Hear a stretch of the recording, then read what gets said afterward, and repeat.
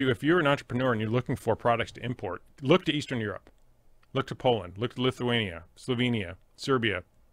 I'll tell you what, one of the products that is most successful for my businesses, there's only about 4 or 5 manufacturers for it in the US.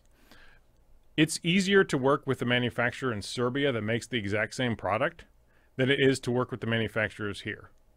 That is, I mean, that is an insane indictment of the way we do business here in the US, but people in Serbia, people in Eastern Europe are way hungrier. They want to improve themselves. They want to do what it takes to succeed.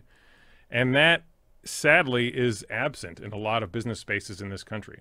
There's a company in Oregon that makes this product. There's a company in Serbia that makes this product. It's easier to work with the guys in Serbia, and they don't speak English very well.